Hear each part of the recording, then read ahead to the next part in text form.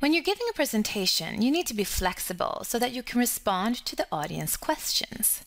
To navigate to another slide in your presentation while in Presenter View, click See All Slides.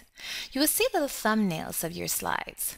Only you, as the presenter, will see the thumbnail view. Your audience will still see the current slide. Just mark the slide you want to show to your audience.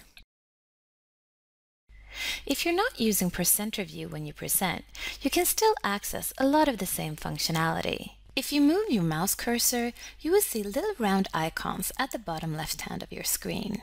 Click the ellipsis button to see more options. You can also right-click on the slide to see the various options available to you. To navigate my slides in this view, I'll click See All Slides from the menu. When you select See All Slides in this view, your audience can also see all the slides in your presentation.